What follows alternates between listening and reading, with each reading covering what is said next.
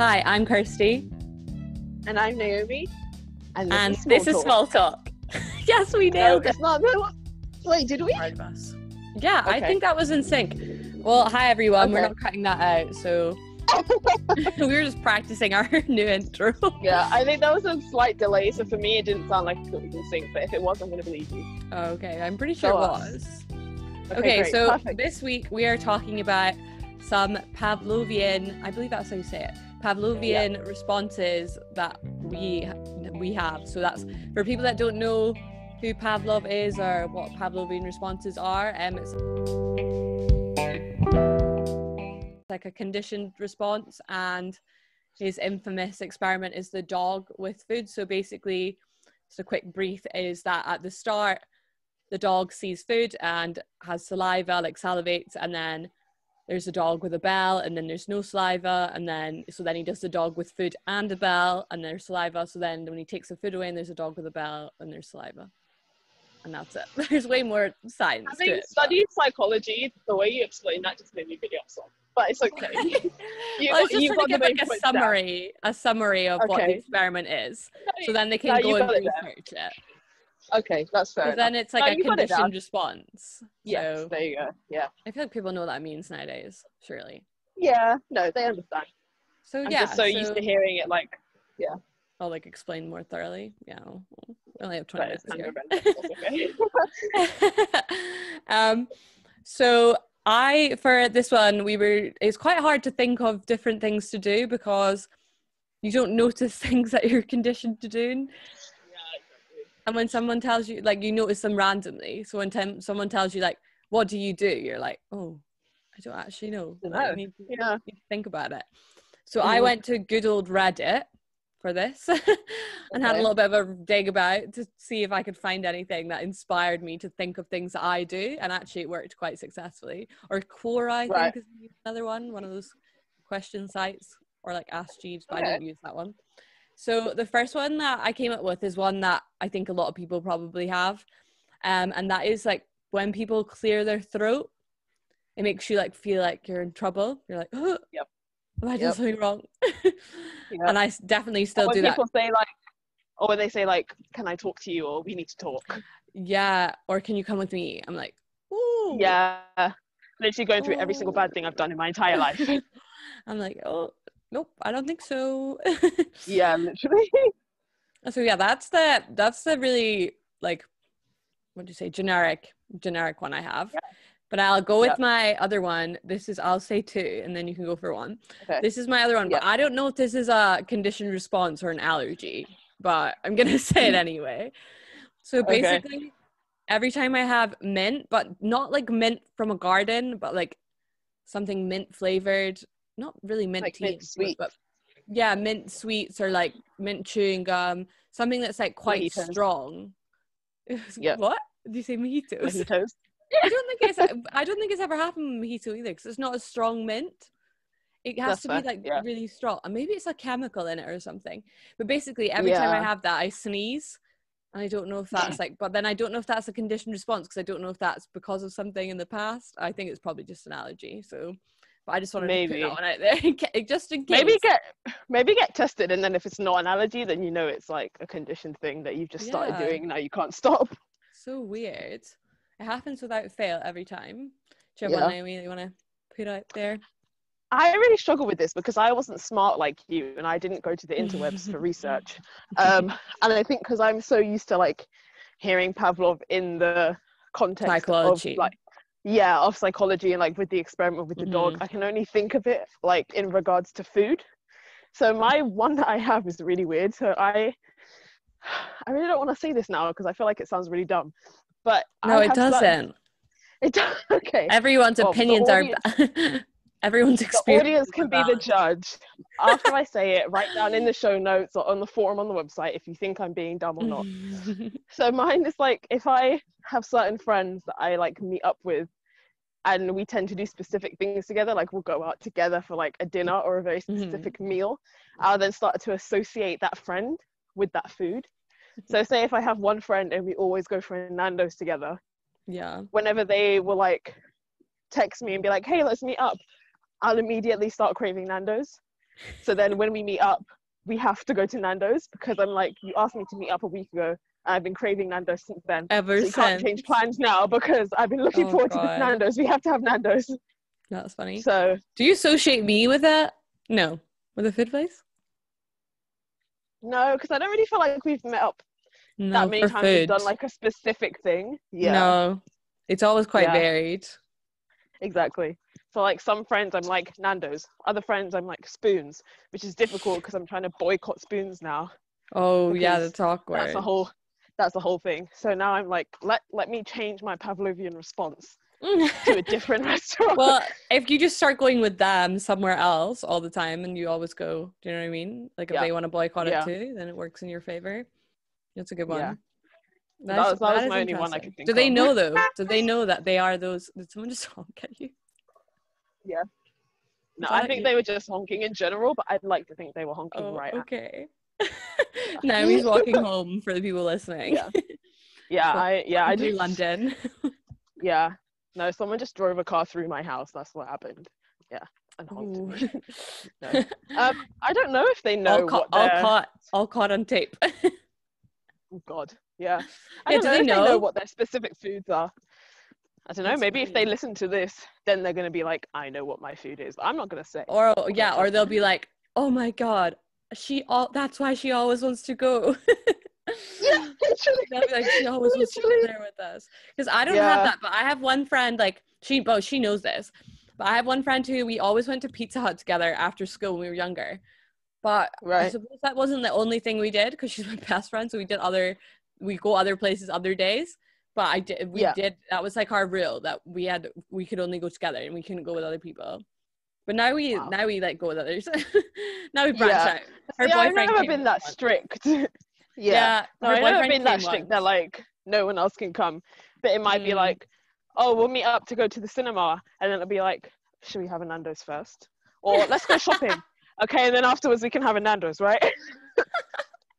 It sounds like you have a Nando's addiction, to be honest. It might just be that. I think I'm just Nando's. outing myself. It might just be a Nando's addiction. It's not actually a Pavlovian response. I really kill one. Same. I really missed it. Oh, so sad. Have Anyway, you got any so more? yeah. That So was the only one I could think of. So mine, I have some food ones as well. So one I was thinking about is coffee being energy. And I know, like, before people think I'm stupid, like, I know that coffee and caffeine, like, it does give you energy. But I've started switching to decaf coffee a lot just because I actually like the taste of coffee and I just don't need the caffeine sometimes. And I find that I still feel, like, more energetic and awake when I have decaf. So I think it's, like, a placebo effect. So I feel like I've, like, Placebo, yeah, I think so. convinced myself. I've Pavlovian responded myself. I've conditioned myself to think that I'm like energetic when I like once you have the smell of or the taste of the coffee, then your brain is just like, oh yes, energy. Or even just like going into a cafe, you're like, oh, I'm more awake. It's weird. Oh wow, that's quite cool though, because then you're saving yourself from like all the caffeine, which is good actually, to be fair, because I totally got a caffeine addiction in summer when we worked at the summer camp as well. That's not their fault. I'm not like saying they were to blame for that or anything, just FYI for anyone listening. To be fair, I think I did as well, just because the days were so long. Like because it was like on tap as well. You could just get it whenever you wanted. Literally whenever. So dangerous. Because I had one night. I've ever drunk so much coffee in my life. Yeah, no. I had one night though where I went out for dinner with some of the other people we were working with. Like when I was on one of the, I don't know how to explain it without saying the camp, on one of the camps that wasn't like on site, and I went out for dinner that night and I hadn't had a coffee that day because I just hadn't fit it in, and I'd been really busy that day, and and I was at dinner and I could feel my whole body like drooping, and I had to go to the bathroom. I had to go to the bathroom and splash cold water on my face. And then I was like, I was with Natalie, and I shout out to Natalie, and I was like, Natalie, do you really want to go and see Toy Story? Toy Story 4. Yeah. And I was like, do you really want to go and see Toy Story 4? And she was like, yeah, because I wanted her to be like, no, it's fine, don't worry, let's go to bed. And then Natalie's just like, typical Scottish Dundonian, and she was like, yeah, I do. And I was like, oh. Yeah, no, we're going. And I was You like, should have just okay, got it's Tim fine. Hortons. No, I ended up getting a coffee at the restaurant. Trusty Tim Hortons. So then I like ordered a coffee from the restaurant. I was like to the guy, do you have any, like it was literally like a pizza place. Of course they had coffee. But he was like, do you have any coffee? And then he was like, oh yeah, of course, like what do you want? And I was like, just black, please. Just black is just give me the shot and inject it straight. And then into when he my brought veins. it over, I don't think anyone's ever been so happy about a coffee. Oh like my I was God. like, oh, thank you so much. This is the best. Oh my God. And people were like, what the fuck? the guy was looking at me like, are you okay? But I survived Toy Story 4. Luckily, I wasn't driving that day, or I think that would have been a hot mess. But it's fine because I wasn't. Don't drive when you're tired, kids. Toy Story 4 is worth it.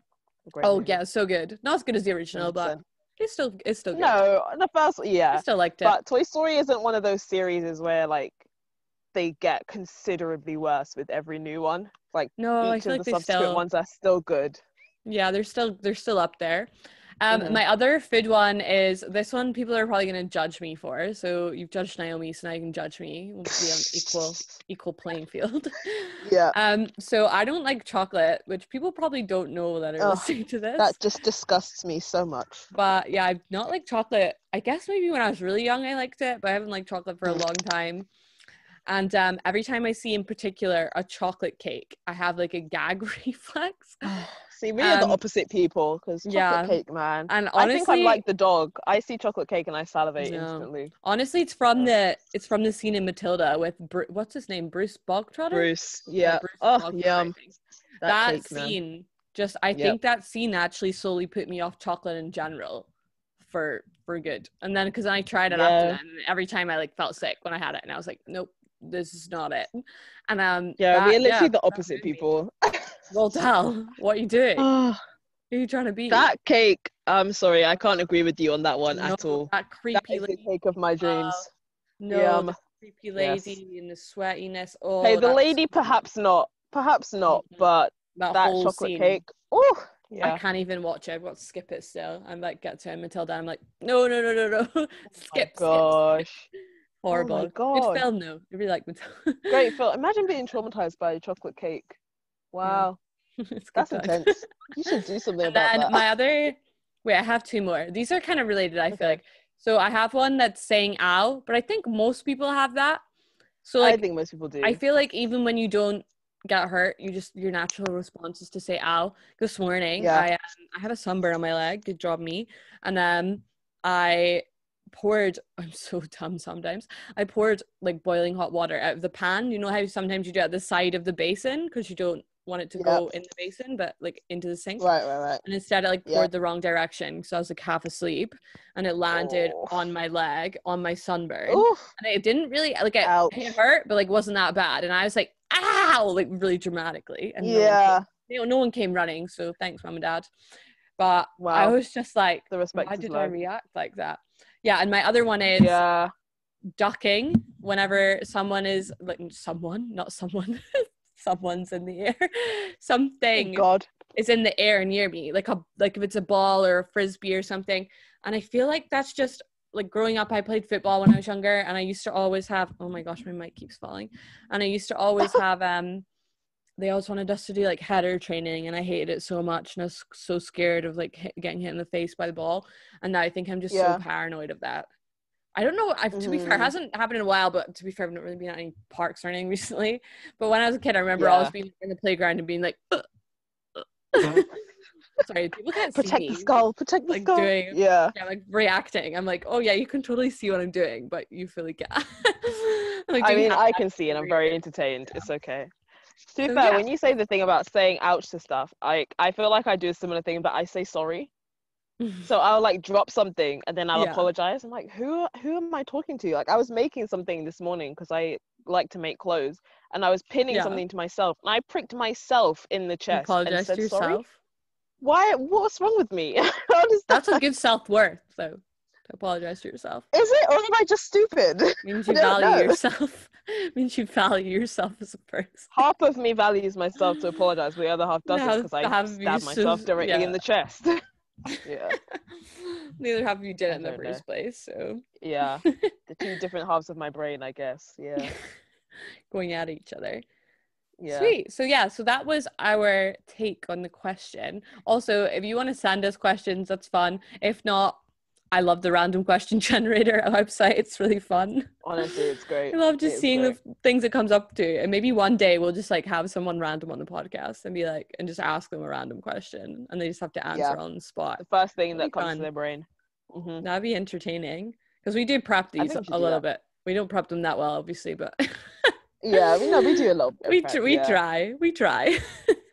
So yeah, we don't always succeed. So thank you for listening to Small Talk, and you can listen to us again next Wednesday at some time. It goes up sometime on a Wednesday. Sometime in the day. Sometime between midnight and midnight. Yes, perfect. Yeah, and next week we are talking about, we already know, look at this, we're foreshadowing. We are talking about why society has started to place such a high value on emotions. So stay tuned for nice that deep one. That's going to be a good one. Yeah, it's going to be a good one. And obviously follow us on Instagram at Fancy of Leather, and check out our website. We have a really cool thing coming soon on our website. Well, when I say soon, maybe like it'll probably be a month, but that's soonish. Yeah. But we do have a YouTube video coming out, yes, because we have that makeup series that we're doing, and it's ready to go up. So look out for that. Exciting! Look out! Very exciting. It's a good time. You can laugh at me being an idiot. Thanks for listening. Bye. Bye.